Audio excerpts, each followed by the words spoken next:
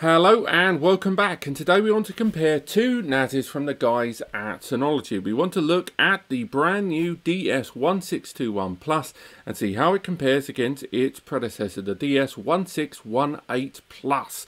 Now before we go any further, just like a couple of my other comparisons recently, I do want to touch on something. Right now I've got a couple of rack mount devices, give or take about 5 meters away over there, running through a RAID rebuild video that's coming very, very soon. They're going to take about 4 days, and unfortunately, no matter how much I try, I can't limit that fan noise as much as I would like. So there's going to be that background hiss, and I do apologise if that is being picked up by the mic. I'm trying everything to get rid of it, but I am hitting a bit of a barrier. So let's push forward, and I just wanted to apologise for that noise. So these two NASs, they represent just over 2 years difference. I think it's almost 2.5 actually release difference between these two NASs. Obviously I don't have the 1618 Plus here in the studio today, but you know, we've used it on the channel enough times and we're very familiar with the specs that we can talk about what's good and what's bad and which one is ultimately better for your money, because we have 3 main questions to ask today.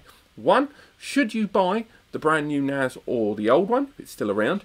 Number 2, we want to know if you did buy the 1618 in the last 2.5 years, is it worthy of an upgrade? And the third one is the brand new NAS a good NAS overall? Not just between these two, but is it a good solution overall? Now, let's get that first one out of the way. Which one of these two is better? It's that one. It's this one over here. It's the one up right here. Okay, so if that's all you wanted from the video, thank you very much. Click subscribe. I'll see you next time. But the rest of you, the reason I have come up with that incredible snap decision is as soon as you go through a number of the specifications, you suddenly realise that there is genuinely nothing about the old unit that I would argue makes it a better choice between them. It is certainly a product of an evolving series in the portfolio from Synology, and it is a worthy successor to that of the 1618 Plus. But let's talk a little bit more about the users that want to upgrade, users that have got the 1618 or have got a previous generation to that and are wondering about whether they should go 1618, you know, nice and cheap, a Black Friday sale, a clearance here or there, or they should go straight for this one right here. Now, they both arrive at a very, very, very similar price point, around 750 to something around the 800 quid mark, including tax, and again, that doesn't include your storage media, so you will have to purchase that separately. What I will say is that between them, this has more future-proofing. So let's get it out of the way early doors. What have they both got in common? Let's talk about, you know, regardless of which one of these two you go for, what you're going to get the best. So straight away, they both support DSM 6.2 with DSM 7 around the corner. They both arrive with a huge amount of support of PC and Mac systems, as well as being suitable for home and business users.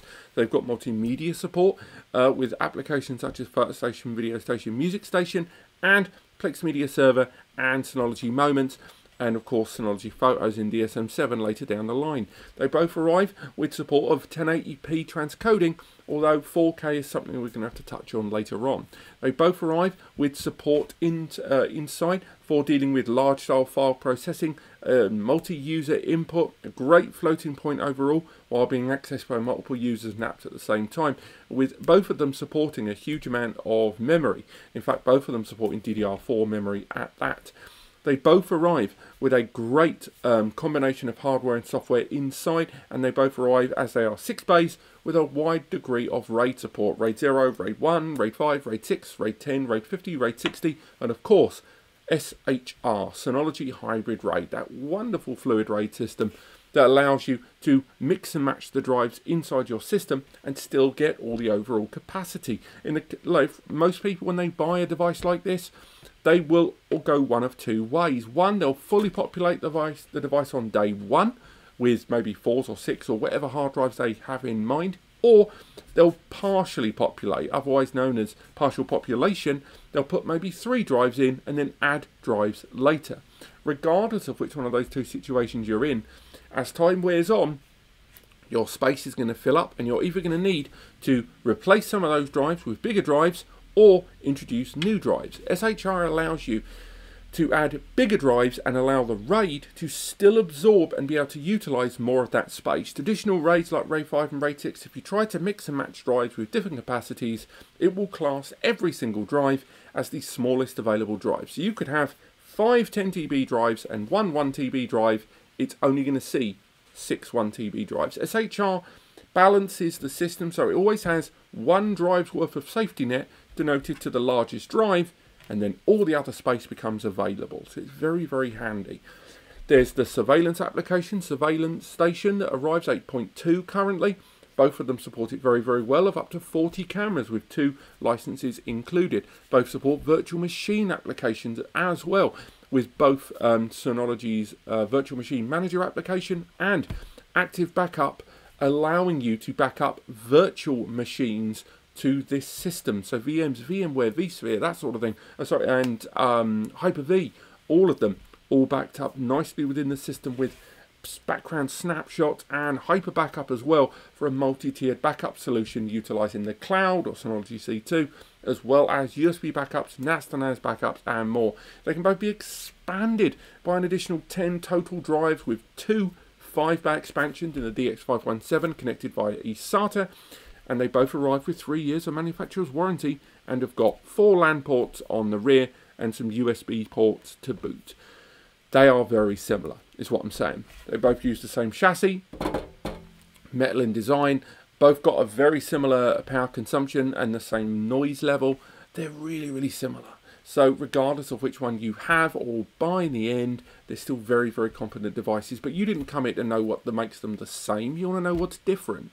Well, let's focus on those areas of difference between them. The biggest one, let's face it, is that processor. Now, when the 1618 Plus first arrived on the scene, one of the biggest complaints that floated around about it was that processor.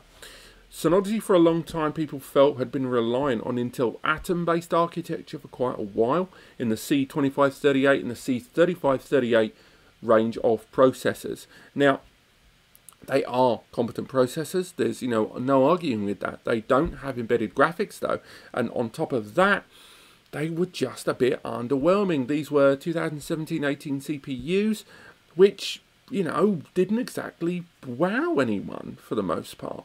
And when people were looking at the system, they were watching Intel Atom or Denverton-based processors arriving on the scene with a number of their other systems underneath them arriving with Celerons with embedded graphics. Then you saw the ones above it, you saw dual-core Pentiums and Xeons arriving, and then you had this kind of relic processor in the form of that Atom.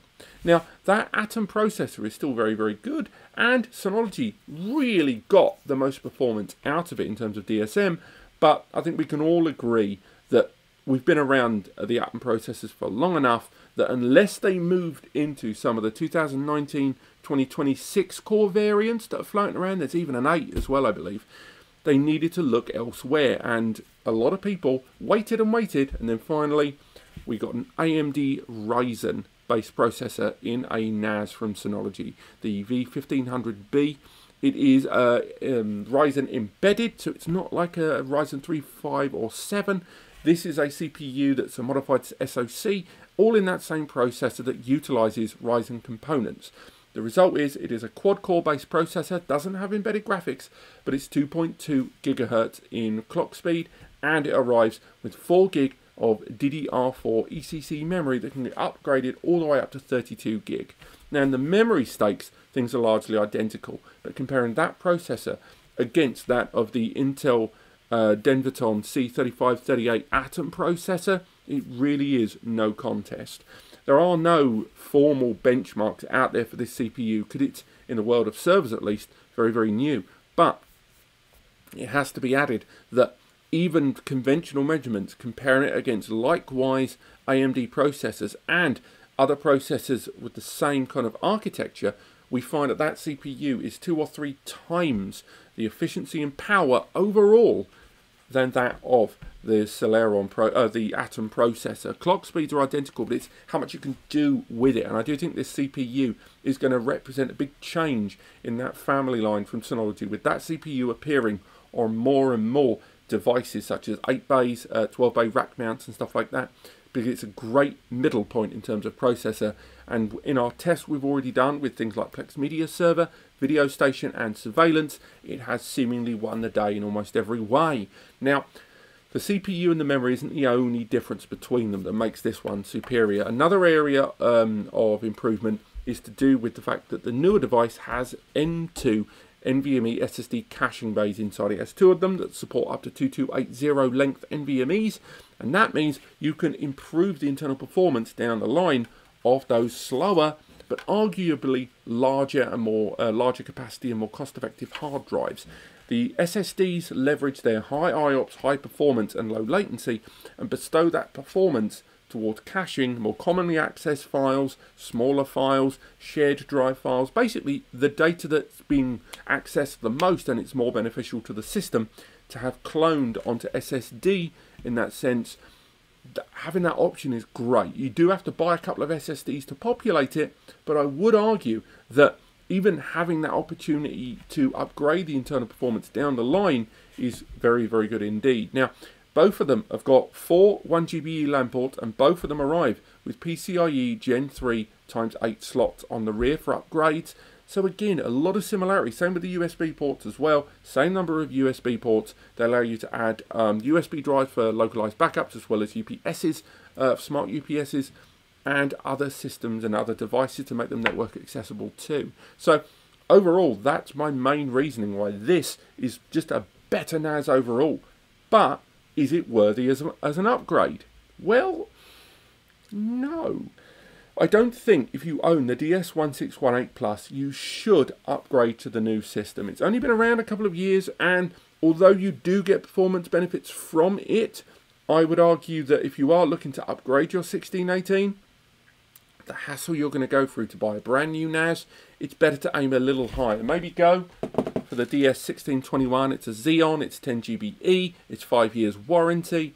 If you are upgrading from a 1618, I do not consider this to be a sensible upgrade for you if you already own that device or one beneath it. I think you should look into something a bit bigger there, which although may be close to twice the price, I would still argue is a better long-term upgrade if the 1618 wasn't quite enough for you. Now, what about, why should you not buy it at all? Because I do think you should buy this NAS if you are looking at a 6-bay from Synology. It's the best one they've put out at this price point, and again, that one at the back is still pretty good. I would argue it's still not perfect. There are things about it that are, I'm not going to say flaws, but I'm going to say consistent threads between the older generation and the new one, which I would have liked to have seen upgraded. First and foremost, 1GBE. It's very disappointing that this device only has 1GBE on board. We would have liked to have seen 2.5 and stuff like that, even if it would have led to limitations in other areas. I do think the ability to have M2 SSD cache inside and a PCIe upgrade card slot, it would have been better to remove those M2s, add better Ethernet port, and then people could use like the E10M20 the E10M20 Ti combo card that's got NVMe SSD cache and 10GBE down the line, rather than adding those 2 ports to upgrade later and thereby potentially limiting the PCIe lanes that could have been utilized by network ports. Now, it's still a very, very good NAS, but there's no avoiding that the 1GBE ports on there have disappointed a number of people. The other thing, of course, is as great as it is that Synology are embracing AMD Ryzen, and hopefully we're going to see some embedded GPU AMDs in the future. You never know, fingers crossed. It's still a real shame this does not have embedded graphics. I mean, I shouldn't be surprised. This is a family of devices. Again, this 6 and the 8s and the 12-bay racks that we talked about, they've never had embedded graphics processors per se. They've always used non-GPU CPUs that have got a bunch of power behind them for processing. So it's not surprising that this doesn't have it. Just would have been nice, But this has been comparing the DS1618 Plus with the DS1621 Plus. Once again, picking between them, this is the better NAS. If you're upgrading, maybe skip to that one over there. And overall, I do think it's a good NAS, although it might not be for everyone. Let me know what you guys think in the comments. Click like if you want to learn more. Click like if you've enjoyed it, I should say. And click subscribe if you want to learn more. And do visit the links in the description to span.com and NAS Compares to learn more about this device, whether it's right for you, to get some free advice overall, and get your NAS today. Otherwise, I will see you next time.